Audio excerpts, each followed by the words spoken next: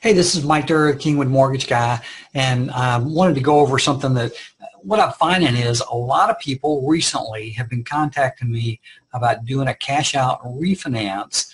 And one of the things that I wanted to get across is that the rules changed in January of 2018. And so a lot of people don't understand them. A lot of people that tried to do cash out refinance in the past weren't able to. Now with the rule changes, they will be able to do them. So they're a lot better than they were in the past. They're still not consistent with what they are in the other states and that border us and the rest of the United States, but they're better than they were. And so I applaud the Congress and state legislators that were able to make this change for us. So what we're going to do is we're going to go through the Texas Cash Out Refinance, the new rules. I'm going to try to make this quick. And so the next screen I'm hoping is that you're seeing my information. This is a way to get in touch with me. What I'd like to do, obviously, I'm not going to be able to go over every question that you have today, so I'd like you to call me. So that would be the way to reach me right here. And then let's just go into it. Here's what we're going to cover today. Definitions of a Texas cash out. What can I use the money for? How much equity can I borrow?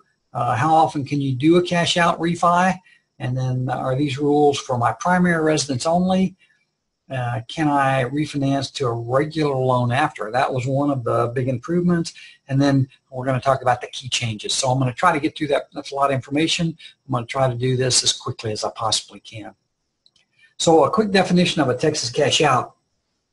A Texas cash out home equity loan is a refinance where you take equity out of your home in the form of cash. So usually what people do is they'll go to the closing table when we close. They give the closer a copy of a voided out check, and on the after the fourth day, or we pass the 3 days of rescission, the money from the closing goes directly into your checking account, and it is spendable at that time.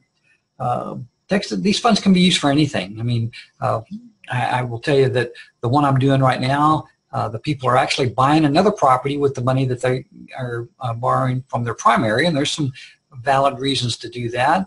I've had people consolidate debt is one that a lot of people do. I've had people pay college student loans off. I've had people go to La Cuchara and gamble with their money.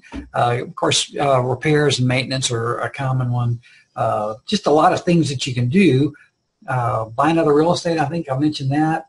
So really, there's just a lot of options when you get this money, because it's your money to do with what you want. Now, does it have to be wise? Well, I would encourage you to do something wise with this money, but you don't have to. It's your money, your equity.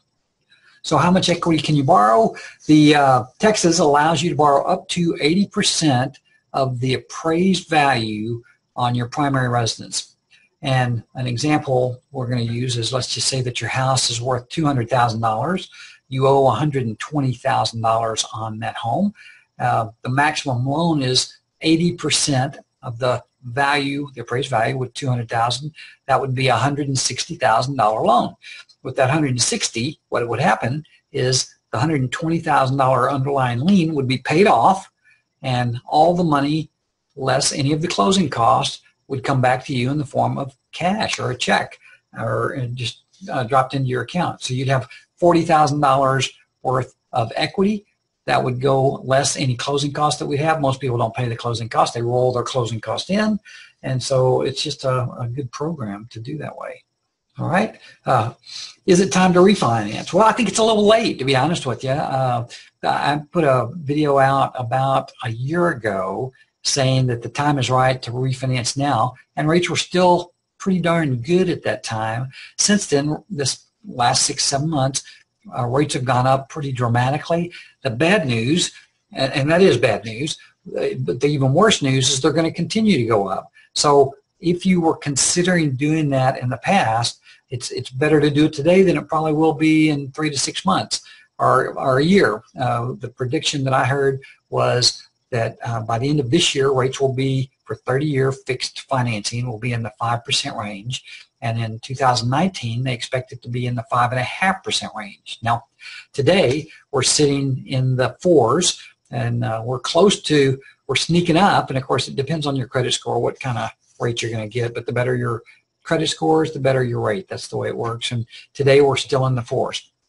So yeah, it's a good time. Let's see. Okay, so this slide says, is it time to refinance? Well, can I refinance after I do a cash out? Yes, you can. You can refinance back to an original rate and term mortgage after 12 months. So what it used to be is when you did a cash out refinance, your loan was considered to always be a cash out. And there were certain negative repercussions of that.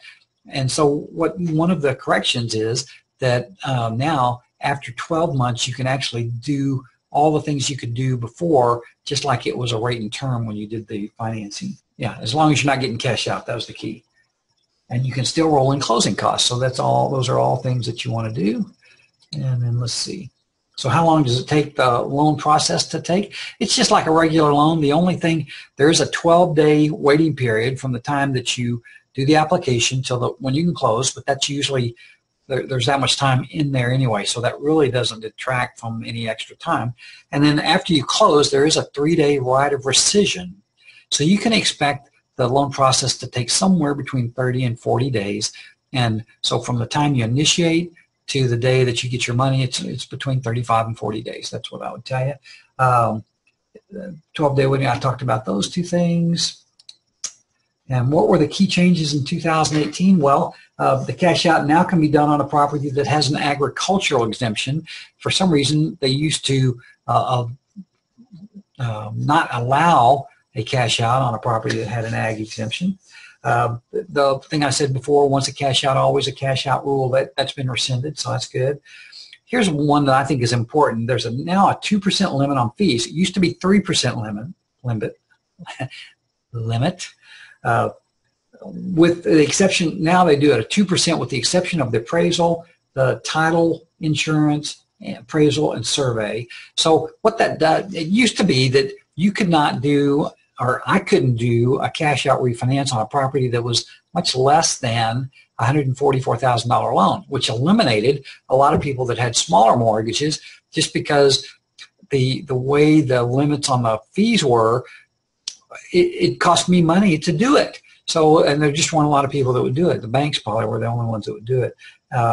Now, more people are going to be able to do a cash out refinance just because the fee structure, even though they lowered the fees for the consumer, they've made it easier for us to pay some of the other expenses out of that. So now, more people are going to be able to qualify for a cash out refi. And obviously, if you'd like to find out if you qualify or if this is something that you can do, obviously I'd love that you'd call me. So that's it. Hopefully what this has done is spurred some questions that you might have. And I'd love to talk to you about doing a Texas cash out refi. Of course, in the state of Texas, I am licensed. We can do this all over Texas. So call me from anywhere and we'd love to help you. Again, my number is here on the screen. So talk to you soon. This is Mike Durr.